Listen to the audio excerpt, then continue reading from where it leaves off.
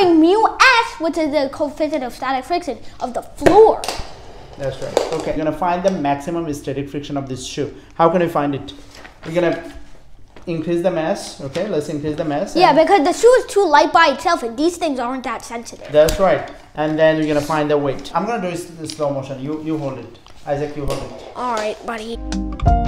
It's about 5 newtons. No. Free body diagram for this shoe. Then we simply only have Fn and Fg, and since we already know Fg is 5 newtons, Fn balances with Fg, then Fn is also 5 newtons. That takes us to step number 2. Yay!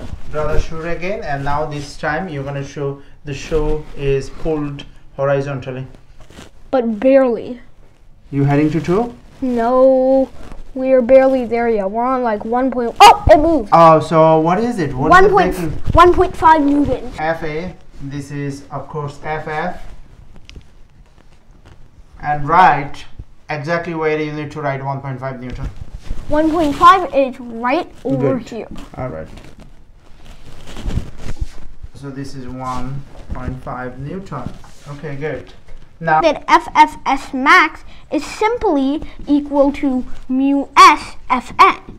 So now, solving for mu s, we get mu s is FF max over Fn. And now, just getting our data, we find that it is 1.5 over 5, which is also hold on. 3 over 10. This is the maximum static friction.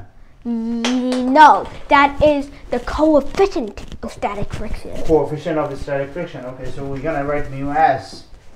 All right. There is also experimental error, right? So we accept 5% human error because, of course, I think you are human, right? Yeah.